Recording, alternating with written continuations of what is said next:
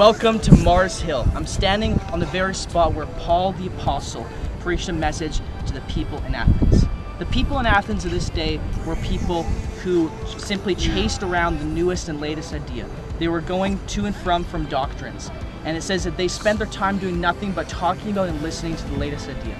And this story is recorded in Acts chapter 17, where Paul stood up among these people after he had been teaching in the marketplace and telling people about Jesus. He stood up in front of the intellectuals of his day, the people who had been going from one idea to the next idea, and he stood up to them and declared the message that Jesus is the Christ. And it reminds me that today in our culture there are so many people going from one idea to another, saying that this doctrine is okay and being accepting of this practice that is explicitly wrong from Scripture.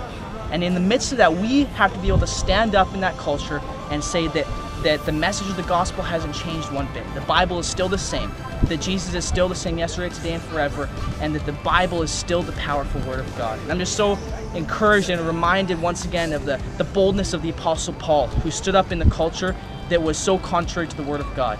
And likewise, we today need to stand up in a culture that is contrary to the Word of God and make a bold stand for the Word of God and be a messenger and representative of Jesus Christ.